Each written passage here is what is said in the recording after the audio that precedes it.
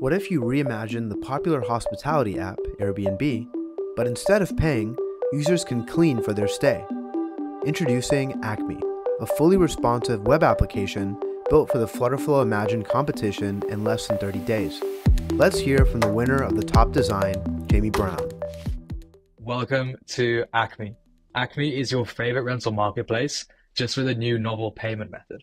So guests can pay for their stay by cleaning up after lazy or messy hosts.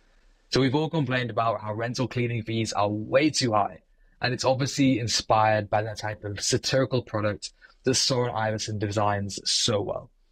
I've kept the UI as clean as possible, but still trying to give it that depth and personality with subtle borders and shadows and emojis. It's super intuitive, so you can jump into it quickly and kind of just know where everything is immediately.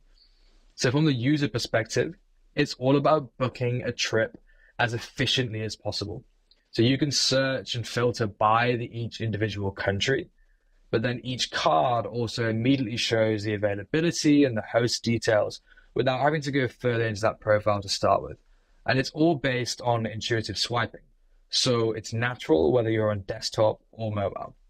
It's fully responsive from desktop to tablet down to mobile, with the panning structure controlled by page width variables, so that it's one consistent UI across whichever device that you're using. Now, the fun bit of ACME comes with being able to switch it into cleaning mode.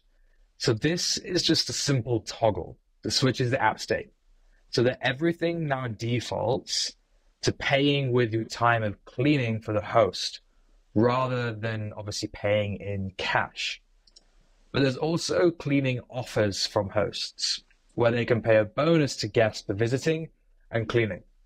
So Soren's place looks amazing, but it might be super dirty and he can't bother to clean. So he can put some availability onto ACME. I can go to his profile, check out the calendar for availability, and book those dates by using a few hours of cleaning as my currency, rather than paying in cash like I normally would, of course.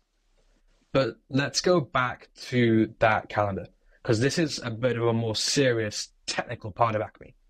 So I'm not that technical. And whenever I'm building something, I always want it to be as simple as possible. But calendars are notorious for how complex they can get, of course. So I actually needed a lightweight, kind of fully customizable calendar for my actual startup, Arrive. But I couldn't find the right one on the forums or marketplace or PubSpec. So I basically just built one myself with a lot of help from GPT-4. So everything in this calendar is all inside FlutterFlow itself. It's not a custom code widget. It's just text, containers, and grids. Now, there's obviously a lot of custom functions that need to flow in a specific order to get this to work. But once you've got that, it's good.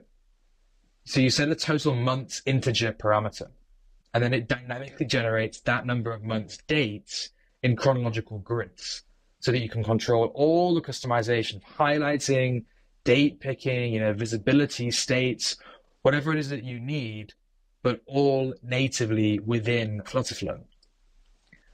So here it's obviously, a rental booking calendar. So I added that start and end date display with the dynamic price calculation, switching between the hours and the actual cash price. But you could obviously repurpose this calendar for appointments or events in apps like Calendly or Luma, or even project management tools like Linear or timelines like Notion. It's super versatile, and it's basically a simplified version of the full one that I have for my actual company, Arrive. But I'm going to put this simplified version of it on the marketplace after a bit of tweaking and polishing. So I actually only started building in FlutterFlow a few months ago. And I think that a tool like this calendar, can be pretty useful for people like me who don't want to use loads of custom code, but are very comfortable with tweaking designs from their experience with Figma, Framer, Webflow, tools like that. So yeah, that's ACME. It's a pretty twisted idea for a marketplace. Thank you, Soren, for that inspiration. But it's a nice mix of a clean UI, it's intuitive, but then blending in that really powerful function of the hybrid calendar. I hope you like it, and fingers crossed it gets shortlisted for the win.